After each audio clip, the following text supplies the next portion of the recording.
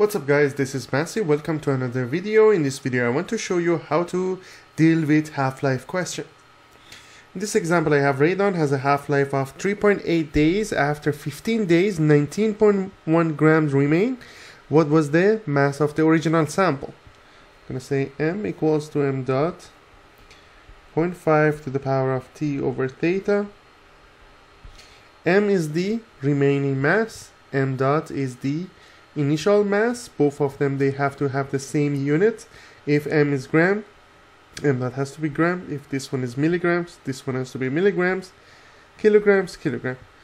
T is time and theta is the half-life.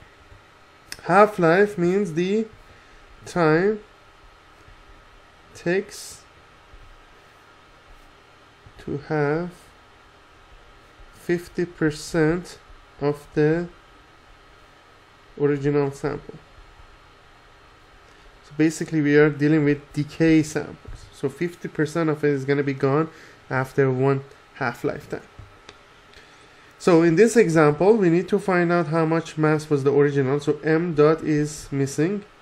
M is the final mass, which is 19.1.5. T is 15 days divided by 3.8. So we have 19.1 m dot 0.5 to the power of 15 divided by 3.8.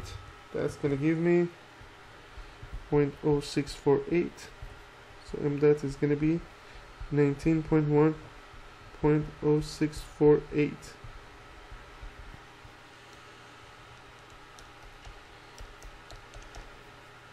And it's going to give me 294.75 grams. That's going to be the original or initial mass, and that's going to be the final answer.